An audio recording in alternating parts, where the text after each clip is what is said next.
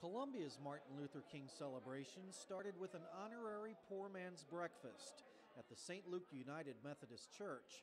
Organizer Almeda Creighton said the breakfast gives people of all races a chance to get to know each other better.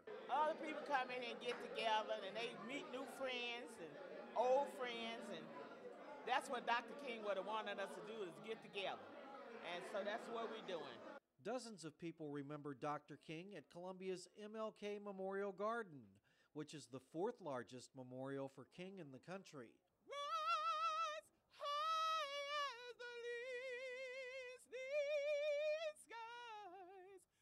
Organizers said this year's celebration was extra special because it happened 50 years after King's "I Have a Dream" speech, 150 years after the signing of the Emancipation Proclamation, and on the day of the second inauguration of President Barack Obama. A dream that he talked about and hoped for, we are seeing some of that right now. The dreams certainly have not been realized to its fullest, but it's certainly, certainly some aspects of it we can feel proud to see that some of the prophecy has been fulfilled.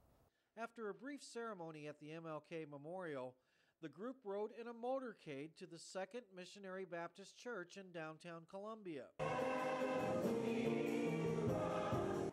The service reflected on the achievements of Martin Luther King Jr. and encouraged a brighter future for all Americans.